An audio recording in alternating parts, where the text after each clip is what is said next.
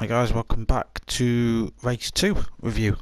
So this one is from Santi Croix or Panticrow or some fictional place in France that is actually quite a good track, just not one I know anything about. So the race you're about to see is a reverse grid based on the results of the first race that you will have seen. I'll put a link into it in the channel below and all that sort of stuff. But basically I won that race. So which means I'm going to be starting at the back here, and my task is essentially from last to question mark challenge in this one. I'll not spoil the surprise, keep the tension going, clickbait the title, all that shit. But yeah, essentially we're just going to be coming from the back. Anyone that finished at the back in the last race will be at the front in this one. So this, I'm trying to say this in the nicest way possible. It's hard to do it, but it causes absolute mayhem for like 2 laps until the field sort of sorts itself out. Because those guys that, what's a nice way of putting it? Us guys that basically just want to get up the front again. We can be impatient. I know I can be impatient. It's all about the start. If you get a really good start, you're flying. This Porsche does have a habit of bogging down from the start, so anyone in like a Ferrari or a BMW or something like that should do well and get away well. I expect to probably bog down a little bit. I don't know the track too well either. So in the week preceding the start of the GTTCC, I've done 6 laps of it. It just kind of makes sense. I mean, I was following around a lot of the Fusion League guys, so I picked up a lot of things from them. But all the same, I didn't know the track coming into it that well. So we'll get underway. We'll have a look at it. We'll get the replay going. I've watched bits of it. There's not too much I've picked out to cover, so I guess we'll just do a raw commentary and just see how we get on. I'll clip it and edit it throughout, so there's bits that I'll just skip. If I miss bits, I'm sorry. I know a lot of the guys that watch this are MRC guys, and I do usually put a post up saying send me any info. I've got some bits to look at, but other than that, let's get into it. So just as we wait for the replay to load then, you can check out Dark Smoker's POV over on his channel. I'll throw a link to the description below. There'll be a load of links in the description below basically, and at the end of the video I'll sort of talk you through a number of them that are going to be there, but there's also a link to Mature Racing Club, which is the club I drive for. That'll be in there as well. I've started listing, because people have asked what kit I use, so I've started listing that. Anyway, here we go. So you see the grid in reverse order. I need to just flick something on in a minute, which is the race info, so I'm just going to go into the options. But you can see I'm last. Let's just flick this on. Yeah, display all, wicked. Right, so from the back then, let's just start with someone. Let's start with these mid-pack in it. So I'll start with Turner actually, because I think Turner does get an absolute flyer in that BMW. So yeah, look at that, he just flies off from 6th to like 2nd or something. Another good person who starts well is Dark Smoker. He gets up, Wilkie gets up there well as well. I don't do that well. I'm sort of still at the back at this stage. As we see a couple of cars go off, Dark Smoker's still making places. I'm in 11th, so I've made up 1 place I think. Let's see if everyone gets through this first corner. So SHAREfactory is still leading the pack, followed by CB Gamer. Then we've got Turner in 3rd, see Wilkie going off in the background there, Cyrex in 4th, Dark Smoker's made up another place past B-rated and he's into 5th.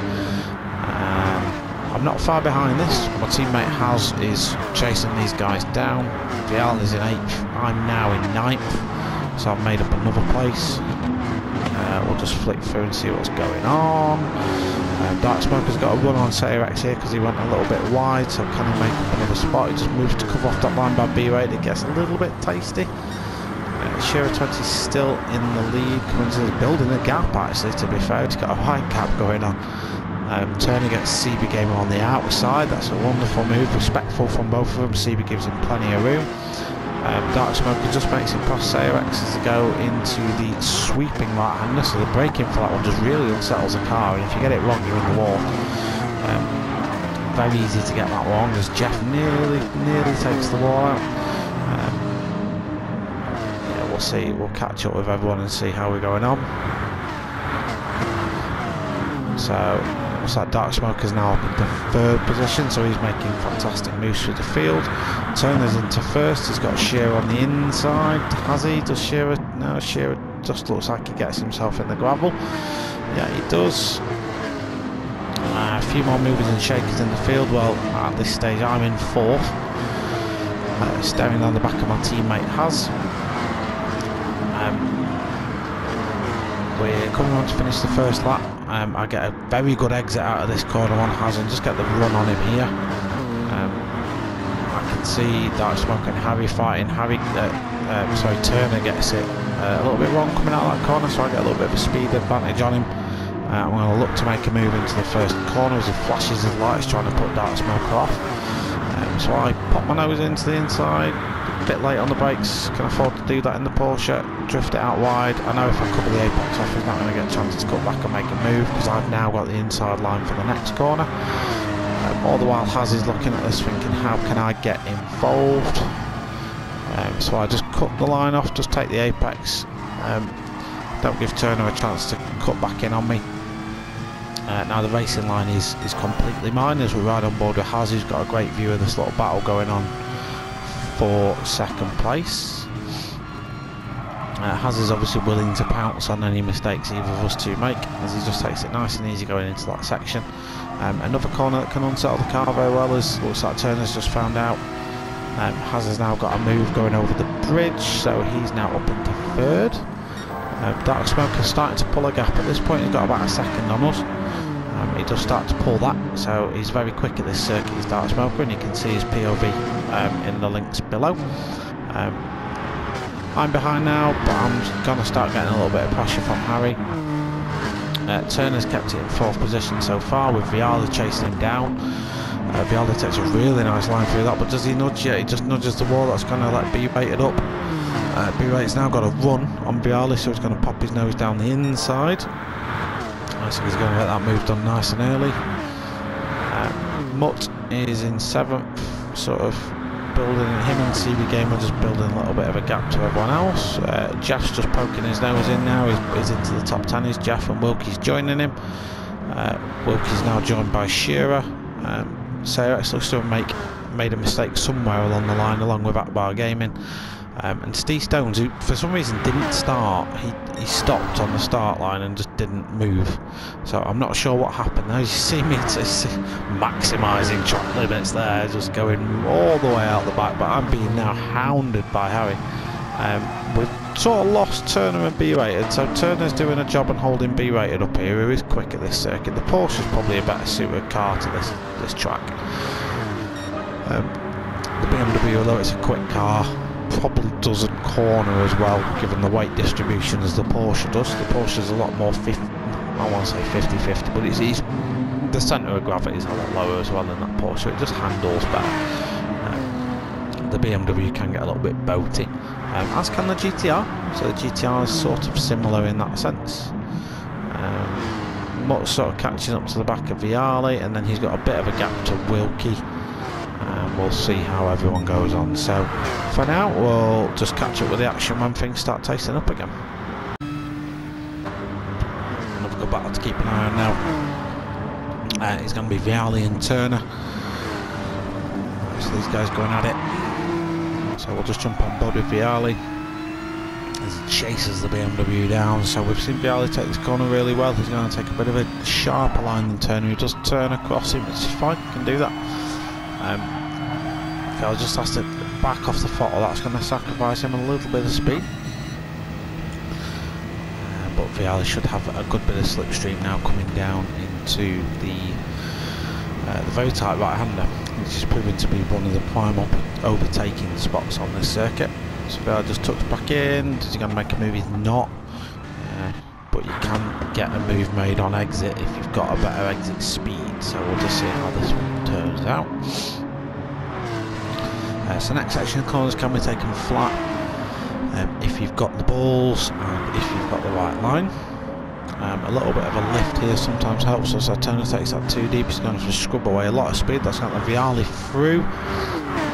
Vialli's got that move made, but now he's got another little straight coming up to defend it. Let's just run on board with Turner. He's close enough at this stage to pick up a really good slipstream. He's sustaining that and pop his nose out at the last minute. So he's going to have a really good opportunity. No, Vialli just late on the brakes.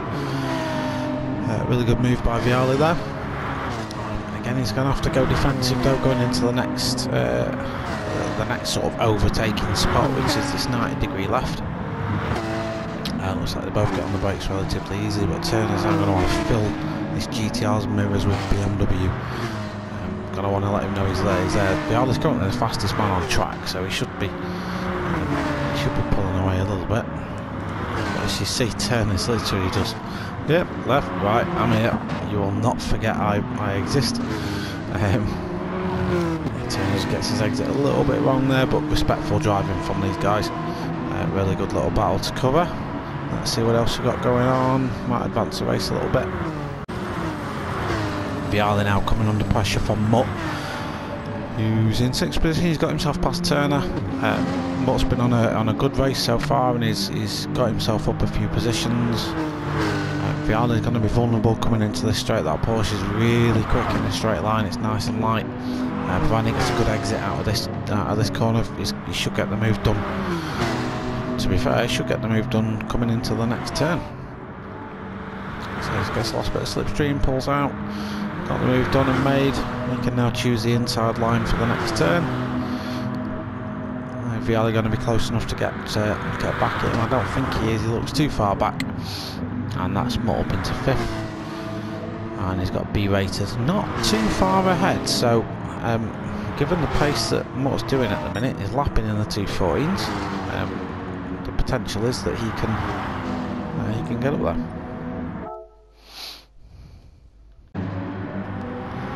So just with all that's going on then, we've got some action at the top. So currently we've got Dark Smoker leading the way, with Haz91 in 2nd and myself chasing them both down in 3rd. So Dark Smoker at the minute's winning out on this battle, but Haz is fast in that slipstream. Looks like he's going to pop his head out for a move going into this very tight right hander. He does so. Dark Smoker gives him plenty of room, goes out wide, opens a door for me almost, and I get my way through. Looks like a little bit of contact. Everyone manages to survive that. Has got himself down. Let's have another little review of that and just see what sort of happened. So we'll go on from Dark Smoker's perspective, so we'll see what he saw. So obviously he knows that Haz is coming, he can see that. So gives him the room, very respectful. But for some reason he's slow going in, and that sort of opens the door for me. Haz runs himself out wide, that's what happened to Haz, and I do make contact on my way through. So let's go on board with me. We've got the benefit of my cockpit view. So we'll go back to here. So I can see Dark Smoker's slow, and I can see that my space to first sector times are absolutely just tumbling. I see this gap. I do try and avoid any contact. We'll have another look at that.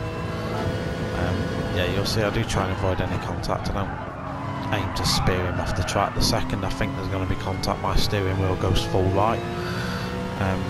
Through I go though to first. Dark Smoke is still there. He's not going to leave me alone. He's not going to let me have this one easy.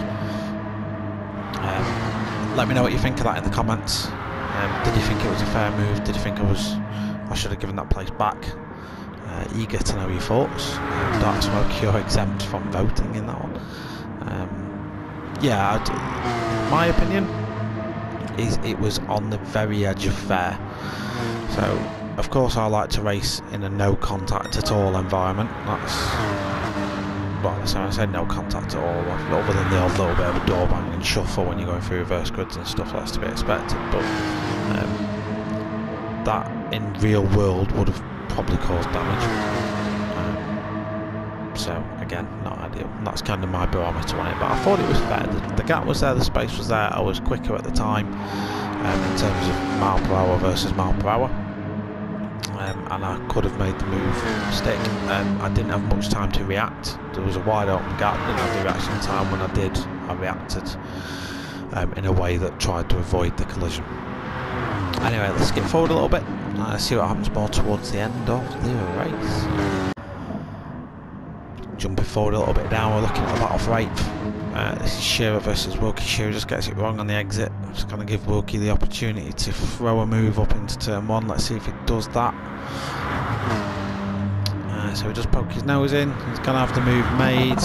He's going to sacrifice his exit speed though, so Shearer does well just to try the cutback. Which it looks like is effective, and he's going to get the place made. That is, however, going to give him the outside line again, going into the left-hander, so that's not the ideal line. Wilkie could have probably done with cutting the track off a little bit more, because he's nerfed himself a little bit there, and it's going to let Shearer up. We're coming into the Porsche's strongest bit though. Let's see if Wilkie can make the advantage stick. Holds a nice tight line, clips all the apexes beautifully. Probably just a bit too far back to make a move. For the time being, Shearer's winning out in this battle and Wilkie's conceded. Steve Stillman's not too far behind, in 10th. Jeff is having a bit of a lonely race. CB Gaming, CJW-Racing not too far ahead from each other currently. So these guys are battling it out for 12th as we speak.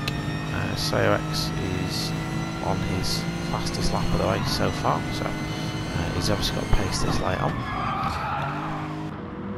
Let's catch up with the action in a couple of laps time.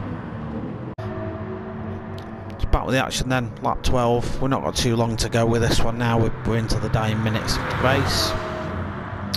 The timer will be just clocking down to 3 minutes remaining as Shearer and Wilkie is still going at it. Wilkie's going to throw a move up the inside, both guys giving each other plenty of room. I've got to take note of that, seemingly. So Wilkie's going to hang in there though. And again, this is a section where the Porsche should be quicker. It's going to have a better rotation. It's not going to have as much body roll as that Mustang. It's going to lose the speed through the corners like the Mustang is going to. And you can see the pace difference between the two at this stage. The Mustang's got the gun. You get a decent, both guys get a decent exit out of that corner. I'd probably argue that Shearer took the line better there. But Wilkie, as we know, loves a mover down into turn 1. Let's see what he manages to do. He does make that move stick. Again, is Shearer going to go for the cutback? He's not going to get it done at this point. Wilkie does block that line off. He's going to force him round the outside. Good racecraft by Wilkie. And let's see if Shearer manages to hang it round the outside. Does Wilkie? Wilkie, for me, probably too nice, you know. Gives him too much room. Nerfs himself every single time. That he could probably do with just, when you're moving into the braking zone, literally give him a car's length. You're gonna force him to go slower. The only option he's then got is to brake earlier and cut back. And if you position your car right, you ain't gonna be able to do that. So yeah, probably a bit too nice though. Not a bad thing, not a bad thing. So as we're approaching the final laps then, so we're ticking on for a minute left officially in the race, and whatever lap you're on is your final lap. So we're really close to the end of this one. Let's flick through from the top actually. So I'm coming through to start my what will be my final lap. So far since getting past Dark Smoker, I've built a gap. I think running about 7 or 8 seconds at this stage. You're just coming around the last corner now, so yeah, we're probably looking at about 7 seconds. Currently holding the fastest lap of the race as well, but I set that nice and early, so I haven't had to worry too much. We've got Dark Smoker in the Kika pillar. You'll hear a little bit more about why the Kika thing is important in just a moment. If you haven't ever watched one of my videos, you'll know why I mention it. Has 91 is chasing Dark Smoker down. Dark Smoker's not managed to sort of shake him off, to be fair, so these guys are really evenly matched for pace. pie man. Not far behind either of them either. He just gets a little bit out of shape coming out of there, but that's okay, saved it. Mutt 36 has had a bit of an interesting race. He's made a few little errors. He's had some battles with Viali, which at this minute in time he's come out the victor of. But he will probably be ruining and thinking, what if? Because he's definitely had the pace to be further up the grid than he actually was today. So Viali then, he's been chased down. He's not being chased down, he's lapped someone. My apologies. Viali's in a comfortable 6th position. Hasn't really got much to worry about. Turner behind is a couple of corners back. Shearer is in 8th. Wilkie will tell you that he finished the race technically in 1st because he was the first one to cross the finishing line. Steve Stones has solidified his 7th spot with Jeff coming home in 11th. CB Gamer's got 12th. And Sarex is going to get 13th. So we'll follow myself as I come through the last couple of corners. I just need to get through these clean without making any mistakes. I'm not, as you can probably see, I'm not pushing too much. Just making it nice and comfortable to win this race. I'm really happy with how this turned out, considering the practice I had, which was bare minimum. I was really happy with how this one turned out, and really happy to come home and win this one, especially given the competition we had today. So Dark Smoke was on form in this race. Really tough competition, you know, put in an excellent race. So did Has 91, B rated, solid 4th position. Mutt in 5th. Again, we'll probably be looking at the back of that Ginsters mobile and thinking he could have been there. Viali, an eventful race for this man, but a well-earned 6th position. He's the first non-Porsche, so a good showing. Turner in the BMW M4, he's had an eventful race as well, been involved in a lot of battling. Held his own very well throughout the race. And Shearer, after that battle with Wilkie, comes home to claim 8th. So well done to all the racers. Let's have a chat now. Right guys, just after that race is done, I thought I'd just jump on board in my car for my start, and we'll just have a bit of a chat, shall we? Not long guys, to be fair, I just wanted to recap something. Oh, that's what happened to Steve. He absolutely bounced it into the wall. Oh, okay, fair enough. Anyway, well, that's playing in the background just to talk to you about Kika. So I'm going to mention this in every single video I do, whether it be a live stream or one of these type things. Reason is I'm passionate about it, and I want it to take off, and I want it to do well, not just for the guys that do it because they're a lovely set of people, but because it's a worthy charity. It's not like, it's not a GoFundMe to go and buy me a new, you know, bloody sim racing rig or anything. It's a charity. Bloody, I got loose that. It's a charity that invests in preventing, curing and researching cancer in children, which is bloody awful, I think you'll agree. So the premise of it is a Shore Racing Club, Next Gen Racing, 2 Dutch sim racing groups are all going to be racing 6 hours at Le Mans, GT3 class for charity, so it's a pay-to-play event. If you're interested in doing it, the entry fee is €5 donation to Kika. There's links in the description below to check that out. If you are against cancer for children, then you can click on the link below and donate as well, just in general to the charity. And yeah, there'll be more info coming on it soon. It's going to happen in August. I think the 3rd of August is the date that all sort of carries on. There's a lot of guys signed up to it. I think we're talking multiple lobbies per team now, so there's a lot going on. I don't know what my involvement's going to be in it yet, whether the guys want me racing or want me commentating. Like I said in the video yesterday, I'm happy with whatever. So yeah, that's pretty much it about Kika. It's something that we're very passionate about. When we get involved in something, I think we give it our full beans, and hopefully it takes off and it does really well. And I'm really looking forward to it. Even if I'm racing 6 hours sat in this chair, it sounds like absolute hell to me, but if it raises just a bit of money that helps this, then it's money well, it's time well spent, in my opinion. Right, so now that I've completed the last to second challenge, I'll round this video off here. Thank you for watching. If you like what you're seeing, subscribe. Go and check out Dark Smoker's channel as well, who live streamed his point of view.